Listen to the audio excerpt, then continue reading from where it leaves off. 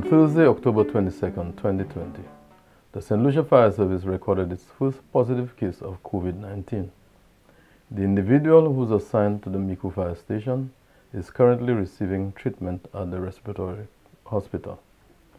An intervention was made with fire personnel who were in contact with the officer, along with other officers assigned to the station. As a result, some officers have been referred to a quarantine facility, some placed under home quarantine, while the remaining officers have been cleared to resume duty. Meantime, all services from the Micoud Fire Station have been suspended pending further notice. Alternative support services will be provided by the nearest available fire stations. The community of Micoud and environs are advised to please call 911 in the event of emergencies.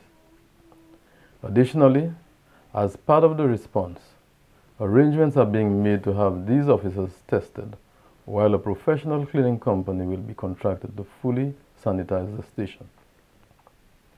All protocols of the Saint Lucia Fire Service, including the use of personal protective equipment, PPE, are being strictly adhered to, along with the national measures emanating from the Chief Medical Officer and the Ministry of Health.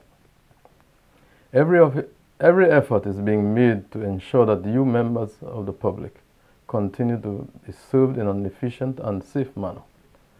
I would like to take this opportunity to commend our hard-working fire officers on their outstanding performance throughout these uncertain and challenging times.